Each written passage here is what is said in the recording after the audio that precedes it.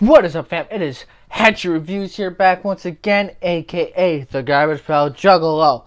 And today we're going to be doing a review. And today's review is going to be on this nice little album right here. This is Ouija Macc's debut album on Psychopathic. This is GutterWater.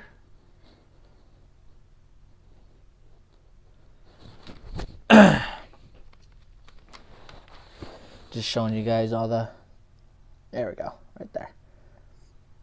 I have to like kind of look underneath to see. Make sure you guys are seeing that okay. That's upside down. There, yep, you're good. Okay. And then flip it over. Yep. And right there you go. Okay. You got spine there. Next side there. Okay. Now, I'm gonna open this up, get this book out of here, set that off to the side for the moment, take out the CD, set that off to the side as well. There's what you look like behind the CD. There you go. Okay. And then we get to the CD itself. And there's the CD right there. Okay. Put that back in the case, and then we get to the book. So we got all your credits and your info on one side. Right there you go, right there. So you got all that. And then on the other side, you got a picture of Macc. And other than that, not really too much going on here, just your credits and then the picture on the other side.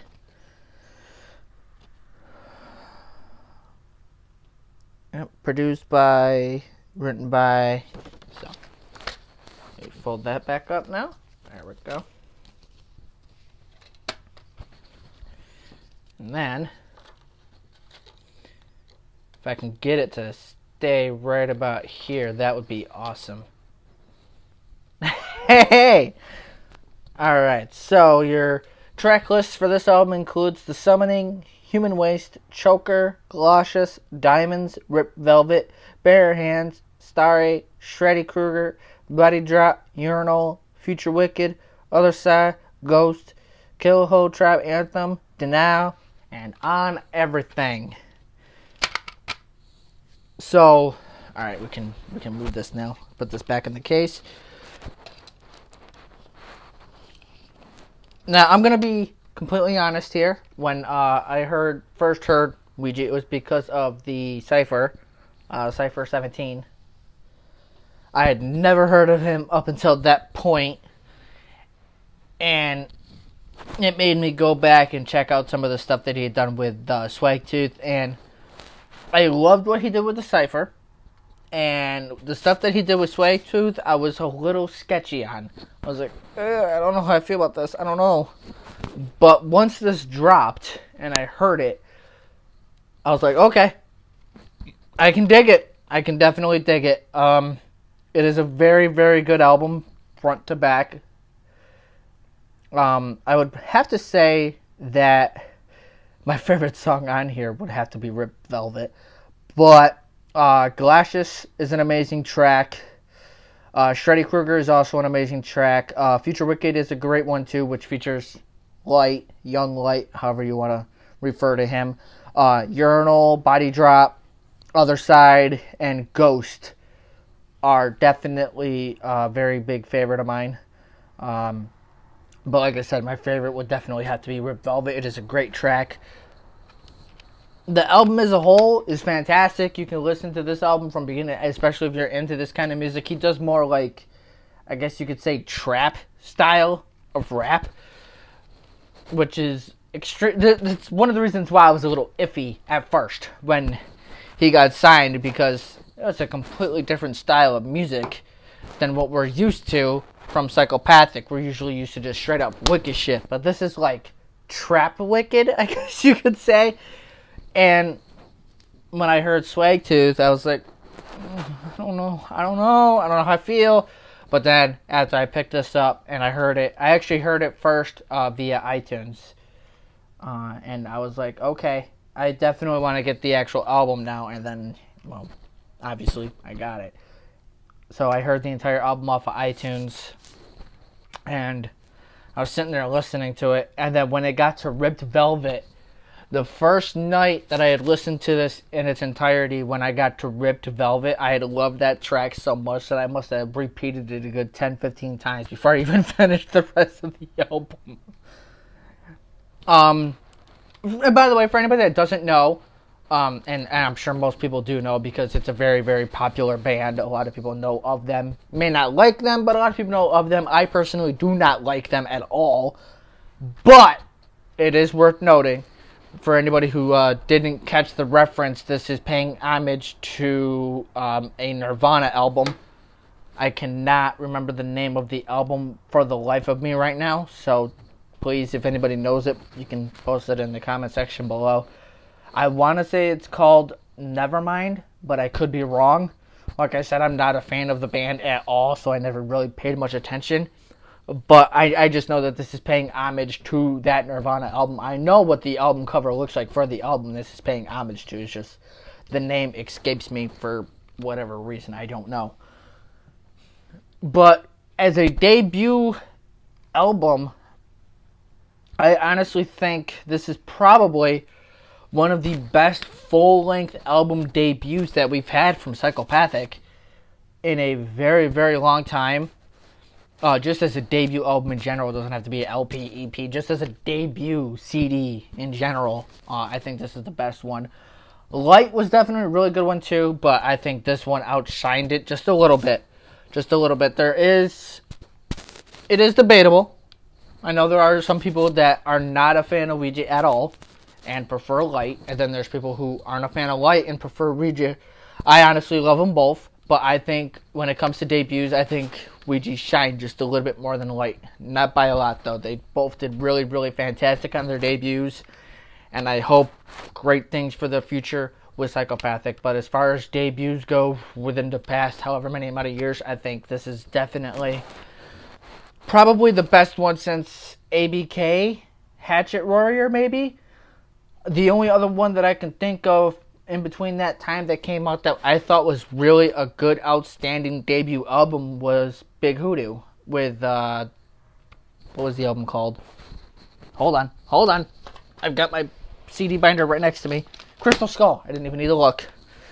I knew I was either gonna have to look or it hit me eventually. One of the two. But I would have to say that this one would probably be about on par with Crystal Skull. And then before that, ABK's Hatchet Warrior, because that was a fantastic debut as well. But it's really, really tough for me to choose between this and Crystal Skull, because Crystal Skull was an amazing debut for Hoodoo. I think his follow-up was definitely a lot better, The Asylum, but for debuts, Hoodoo and Ouija definitely came hard. Lyte came pretty hard too, so I know he just recently released another album. I think it's labeled as a mixtape, I think, and it's Water Damage, I think it's called. Water Damage. And I have that on my phone as well. I've listened to it a couple of times. I don't know if I'm going to get that one to do a review on that or not, because it is technically not a Psychopathic release. But I don't know. We'll see what happens. But anyway, if you haven't heard it yet, definitely would recommend you pick it up. You can either pick it up through Psychopathic merch, or you could pick it up through iTunes. You can download it through iTunes.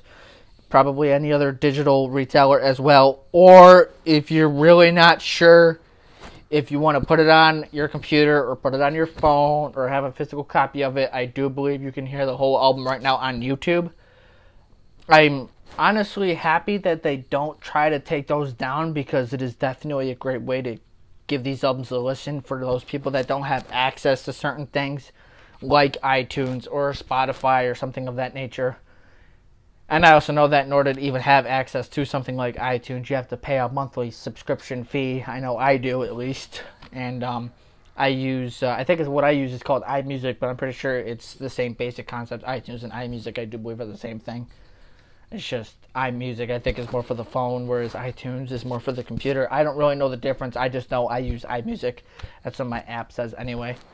So you can pick this up through there. You can pick it up through Psychopathic merch, or you can listen to it on YouTube. Give it a listen. I highly, highly recommend it.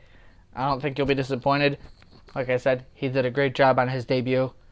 Much respect. Mad props to him for that. And also, if you haven't noticed, I'm wearing the shirt right now, actually.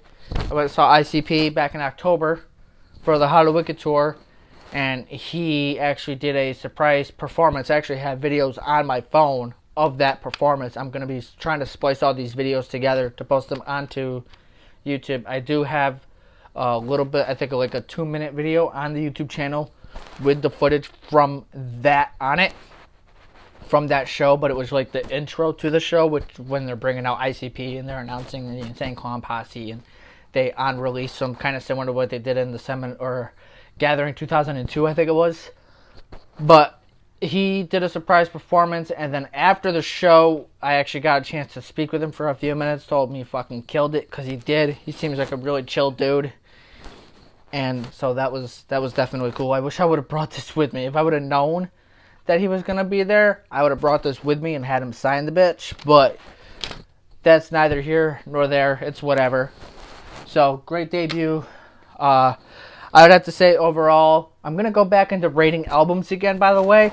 And I would have to say overall, I would definitely give this album 5 out of 5. Without a doubt, 5 out of 5. I don't even think that's a question. He definitely killed it on this. So, 5 out of 5 for him. And that's Hatchet, by the way. So, that was Ouija Macc. I was GutterWater. More stuff coming. Like I said before, I'm trying a whole bunch of different things. Everything's coming little by little. This is the start of hopefully a great fucking 2019. Thank you all for watching, subscribing. Be sure to hit that bell notification icon so you can be notified when I post up more videos. Subscribe if you haven't already. You guys are the shit. Love you all. And as always, peace, fam.